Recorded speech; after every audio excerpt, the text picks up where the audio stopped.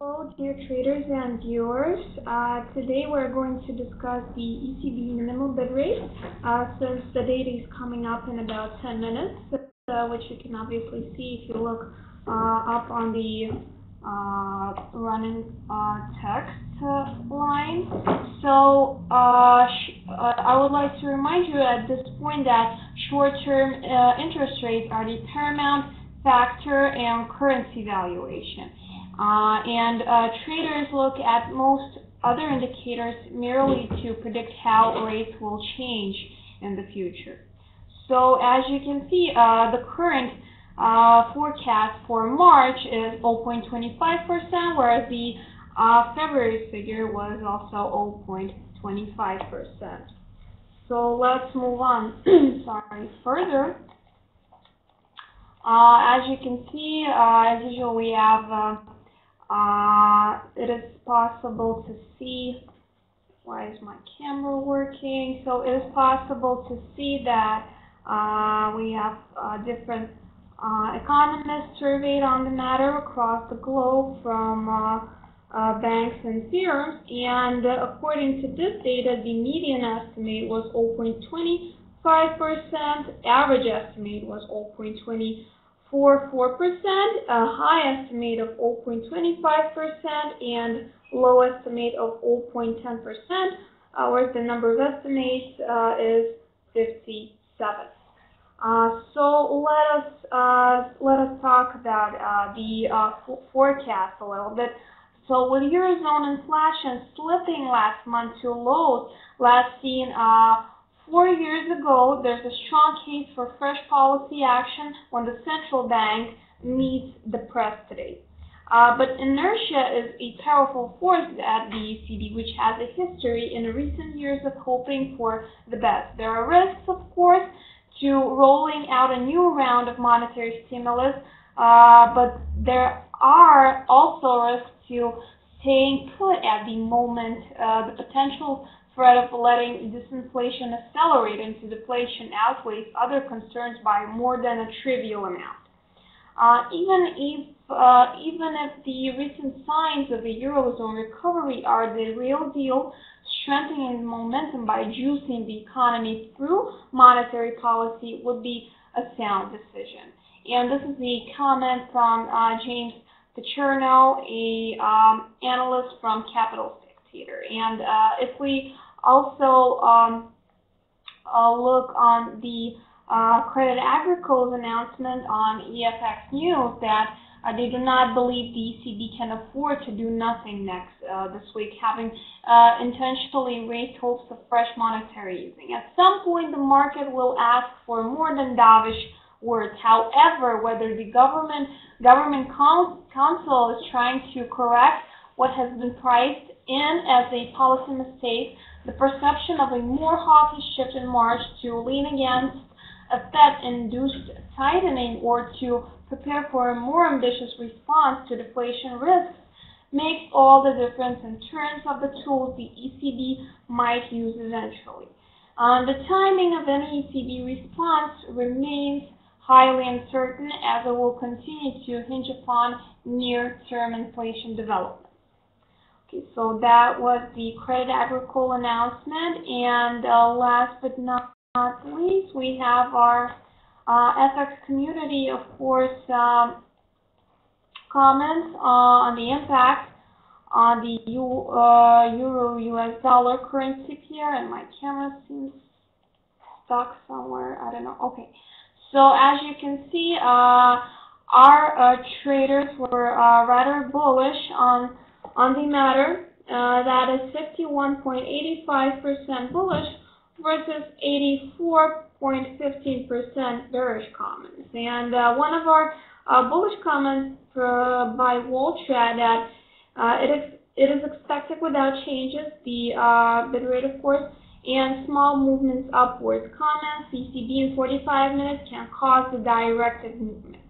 And a comment by our dear son trader that that a Eurozone low inflation below 1%, and in her opinion, ECB may take any decision about interest rates. Probably no change, but the Eurozone needs some stimulus for improved economical condition. And she expects a bearish impact on the euro-US dollar currency pair.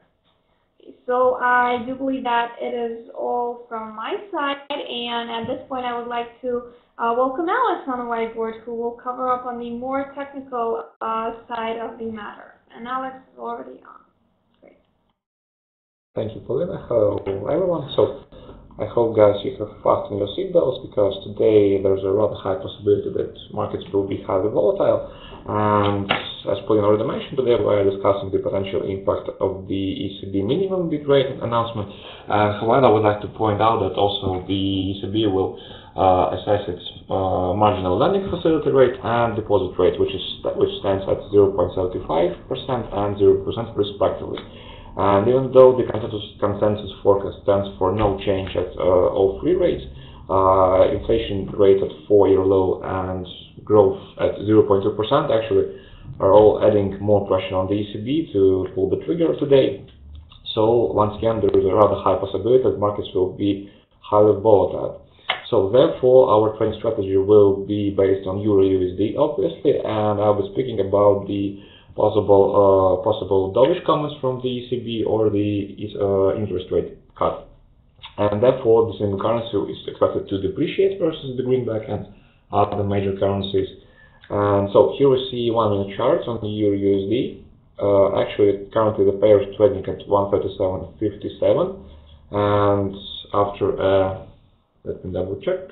After 19 pips rally, the pair stopped for a while, and as you can see, the major take profit was just placing around 137.14, and actually that would be a 4-hour support. However, I would like to also to point out that on the 4-hour chart we see that the level is not far away from the crucial psychological level of 137, and recently the pair has been experiencing difficulties around this level, so it's considered to be a key level for short traders.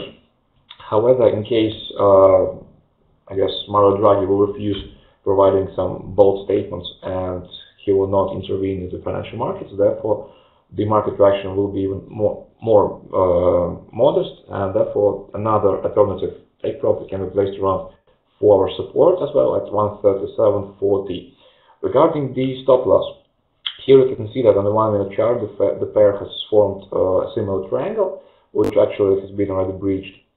However, we're just placing a stop loss around pattern support and around 200-minute simple moving average, just around 137.64, sorry, yeah, but we see that currently the pair is appreciating and the stop loss has already been breached. However, yes, it's worth revising the trading strategy and placing the stop loss around 2 days high, around 137.72. So regarding the market sentiment, yeah, we see that it's currently strongly bearish. Nothing really changed, as more than 60% of traders are holding short positions on the pair. Meanwhile, the single currency is sold in 56% of all cases. And when having a look at pending orders, we see that traders expect the pair to depreciate in the medium and longer term, as vast majority of pending orders in the 50 and 100 pips range are placed to sell the pair. Meanwhile, market sentiment provided by other market participants also speaks in favor of pairs depreciation, as we see that traders at Wanda, Saxo Bank and Daily are selling the pair in more than 60% of all cases. Yeah. And yeah, finally, as always, a table with the technical indicators, and here we see that indicators only on a daily chart support the fact the pair will depreciate, as vast majority of them are neutral, suggesting that the pair will continue moving sideways. So the data should probably already be out. Yeah, and I would also like to point out that later today we're having an ECB press conference actually, and it's even more likely that it will provide some, it will shed light on the ECB monetary policy.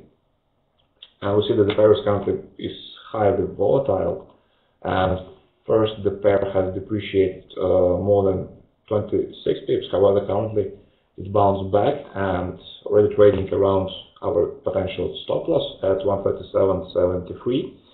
So I see that the all three rates were unrevised, with the minimum bid rate at 0.25, marginal lending facility at 0.75, and deposit rate is also at 0, so nothing really surprising. And one more thing I would like to show you. Here you see that usually markets react quite differently on the minimum bid rate announcement, and we see that 2 months ago the market reaction was just 7 pips. However, in November, when Draghi decided to reduce the interest rate to a fresh low of 0.25%, the Euro-USD plunged more than 100 pips, so quite an impressive move. And in case we'll see something similar today, I mean not the rate cuts, but some really dovish comments, then the pair still has a great potential to depreciate. And so, just to conclude, on the daily chart, we see that the pair is still trading in the boundaries of the rising wedge pattern, right almost in the middle of the trading range. And once again, there are two actually key levels for short traders. First of all, that recommended take profit just slightly below around 137, while the next key support can be found at 136, just 100 pips lower. Actually, very easy to remember. And the lowest key support is represented by daily support. That's weekly support, 200 days simple moving average, and pattern support. So I see that just 9073 has a question, so you can easily put it in the chat section. So, and one more thing, that's a 4-hour chart. Here we see a completely different situation, and the pair is trading in the boundaries of the 4-hour chart. In the boundaries of the channel down pattern, meaning that the pair is already overbought, and we see something similar to a correction, or maybe that's already the beginning of the new trend. So I guess it would be pretty much from my side.